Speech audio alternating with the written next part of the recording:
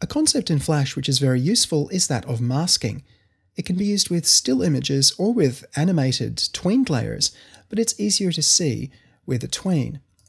So I'm going to hide those top layers and re-show my classic layer, which is now a longer pear-shaped object bouncing on the ground. If I create a new layer above that classic tween, and I call it mask, then I can right-click and set it to be a mask layer. Now, when you set something to be a mask layer, it indents the layer beneath it and it locks both layers together. That's important because the mask is ignored if these layers aren't locked. Now, I'm going to unlock them so I can edit this top layer, and I'm going to create a quick rectangle on that layer. To make it stand out a bit, I'm going to double-click it, and I'm going to deactivate the stroke by choosing none, and choose the fill just to be some horrible yellow. When I drag backwards and forwards, you'll see nothing special happens. But if I lock both those layers once again, you'll see that I can only see the classic tweened layer where the shape existed. And the shape, if I unlock and you can see it, is simply that thin rectangle. I could reshape this object, perhaps to create something like that, lock the layer again, and now you'll see that I'm looking through a window. So a useful technique would be to duplicate this layer. I could drag the mask layer to new and it will make a copy of that mask layer.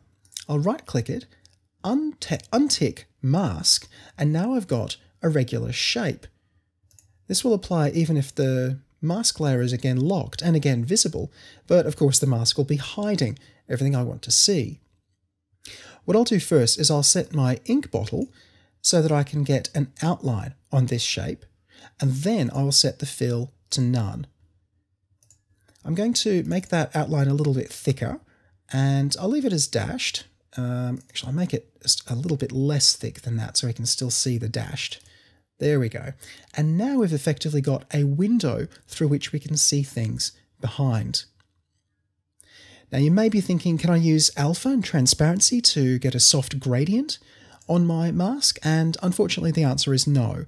It's only fills which are looked at, and it's only the fact that a fill is there or not. The colour of the fill or any gradients applied to the fill are simply ignored. So to recap, all you need to do to get a mask working is to create a new layer above another layer, right-click on that layer and choose Mask, and then whatever you put on that layer is going to restrict how the layer below it is shown. The layers must be locked to be active, and a layer can be duplicated by dragging to New if you want to create a variation on that mask to put a frame around a window, for example.